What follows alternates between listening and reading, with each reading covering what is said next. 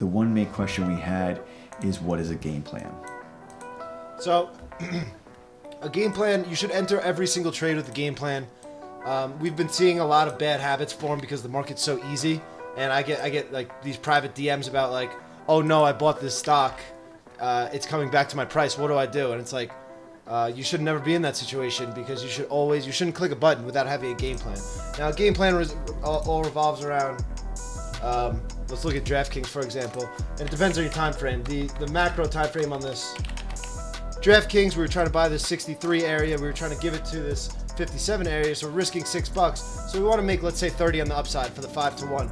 But you want your risk to be quantified in a game plan so that you know where your upward price targets are, you know where you're looking to take profit, and the most important part is that it cuts out the emotions. You know where you're selling it if everything goes wrong. You know where you want to buy the stock.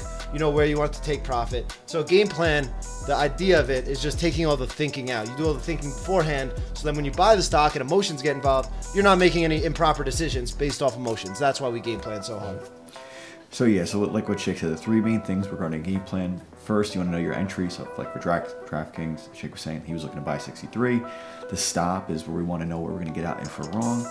And then from there, we determine our target, which is going to be 5 times. What we aim for is at least 5 times the risk. We're risking $1 a share.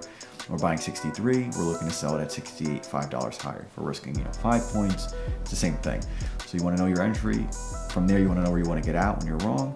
And then lastly, you want to determine where you should be selling for profit when you're right. So that's a simple game plan. Hopefully that helped address that question we kept getting asked in the Getting Started group this week.